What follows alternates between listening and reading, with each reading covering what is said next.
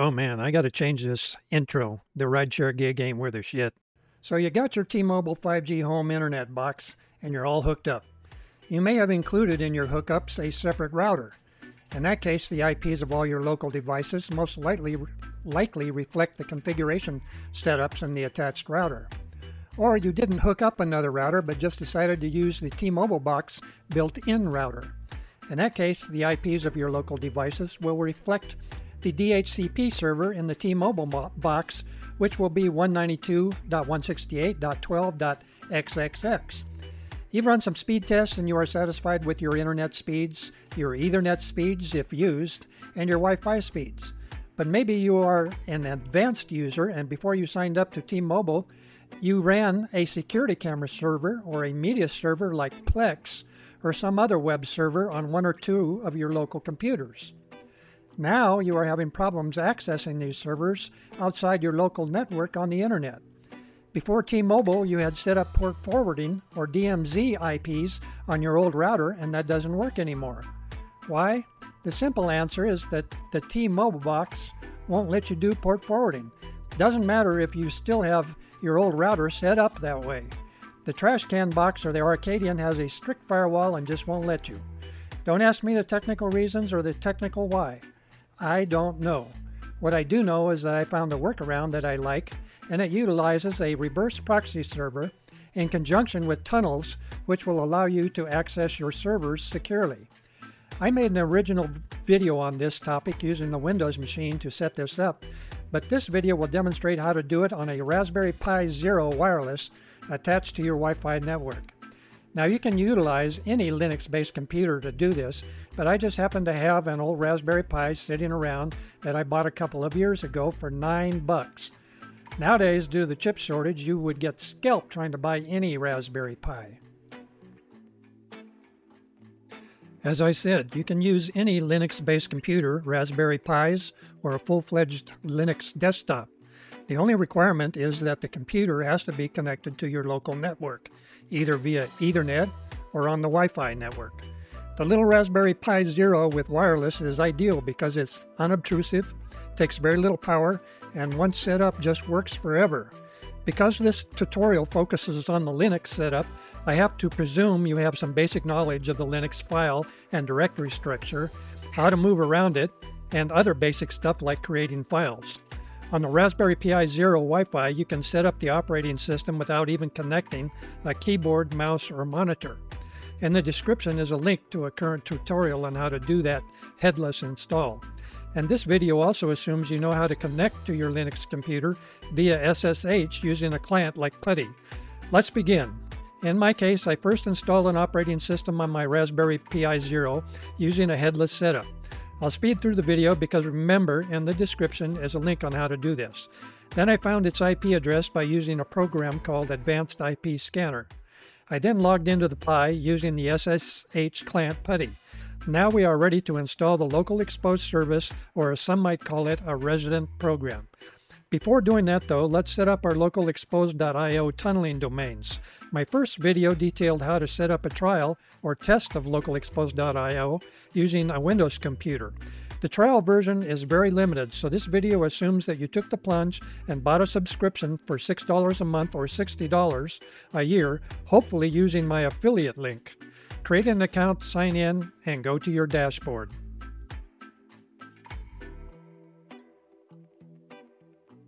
Once you are in your dashboard, enter the domains folder. Now I've blurred out my domains because I don't want a bunch of traffic trying to get through, but we will create two new domains to show you how it's done. Click the Add button and make up a domain name with the default extension localx.io. You can use a custom domain, but you have to register it and go through a couple of other hoops. So we are just going to keep this simple. The first domain we will create will be mycameras.localx.io. Eventually, this will be directed to my IP security camera server running on my bedroom computer. The second domain we create will be mywebserver.localx.io. This will be directed by the service on the Raspberry Pi Zero to my main Windows computer, which is running an Apache web server. After we've created the domains, go to the Access panel and you'll find your security token.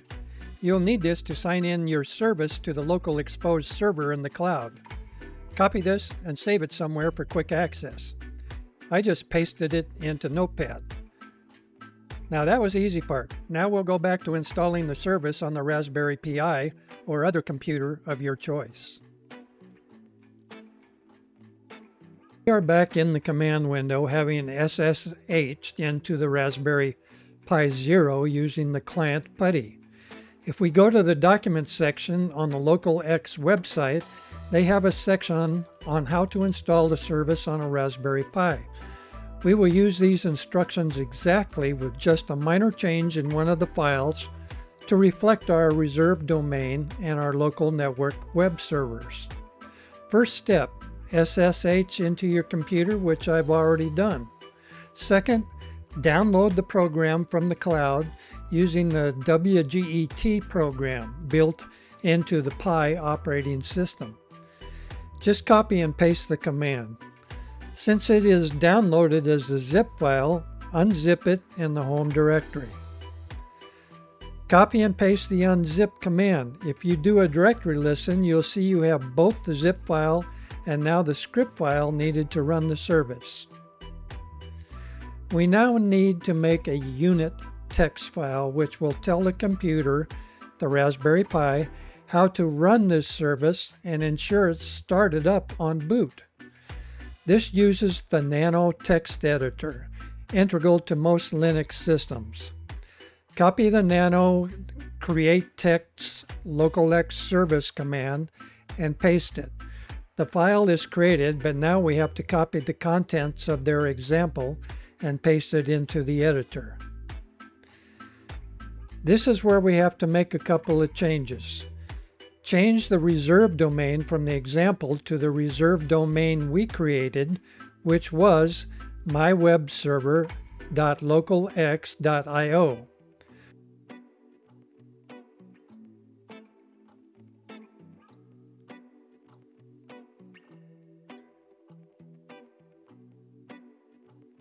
We also have to tell the program where to route the web request. In my case, the to is the Apache web server I have running on my main Windows computer. Use the local IP address of the computer and the port the server is running on. In my case, it's 192.168.1.10:85, which is the port. Save the file with a Control-X and the yes confirmation. This file now has to be copied to the proper directory to run on boot. Copy and paste that command. Next step is to reload the systemd manager. Copy this command and run it. We have to let the localxpose server on the cloud know who we are, so run this command to sign in. You also need to copy and paste the access token you stored somewhere when it asks you for it. Hopefully, it'll give you the successfully signed in comment. Almost done. Enable the service to run on boot by copying and pasting this next statement. Lastly, start the service by giving it this command. Now you could check to see if it's running now, but I prefer to reboot the Raspberry Pi and see if it runs after a reboot. So let's do that. Okay, we're up and running again. Now check your tunnels page or my tunnels page on your dashboard at the localxpose website, and you should see that the tunnel is running. As a final check, call the URL in your browser and see if it takes you to your web server. Boom, it works. And it'll work from any web browser on the internet.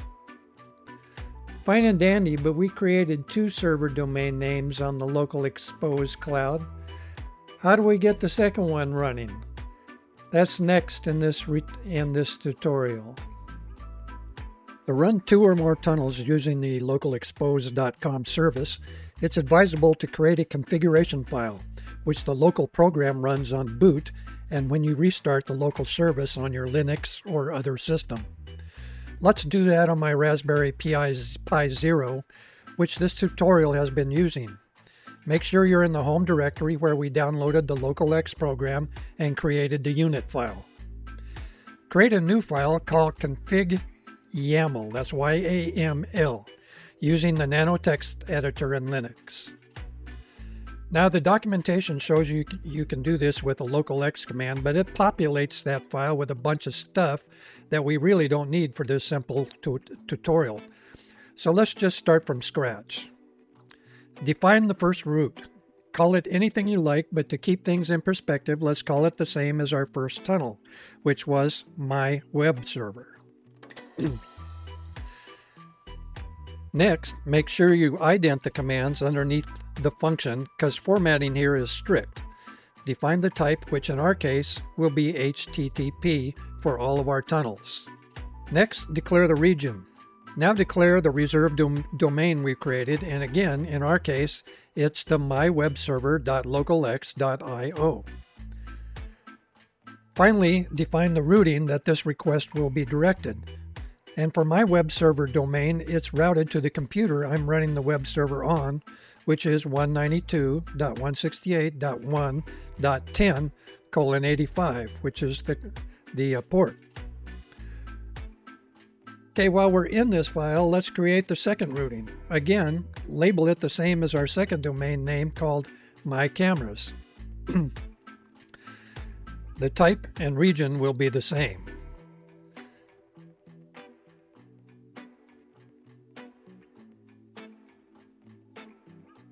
Declare the second reserved domain we created, and again, in our case, it was mycameras.localx.io.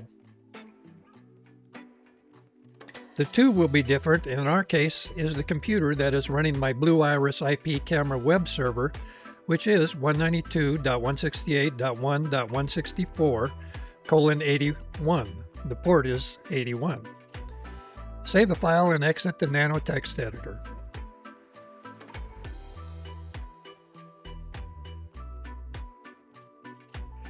Now we have to modify the unit file we created when we set up only the mywebserver domain.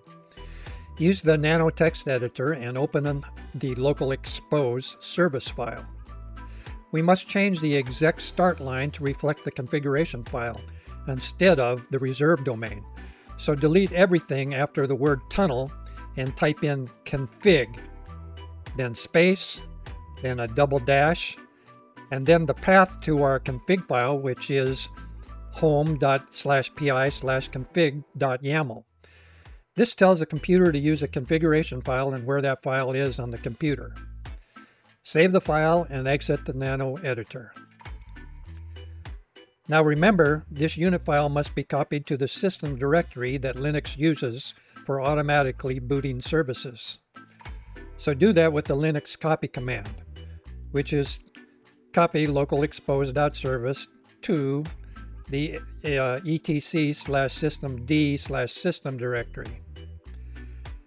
Now we should be good to go since we already configured the other requirements in our single domain previously. Just reboot the computer and see how it goes. Okay, we've rebooted. And so now let's call up our web browser and see if this whole thing works. First, we'll put in the URL of our my web server. Put that in and bingo, it works. Now let's try the other one, the other URL that we created, mycameras.localx.io. Put that in and bingo, it looks like it works. I have to sign in to it personally. And I can see my cameras.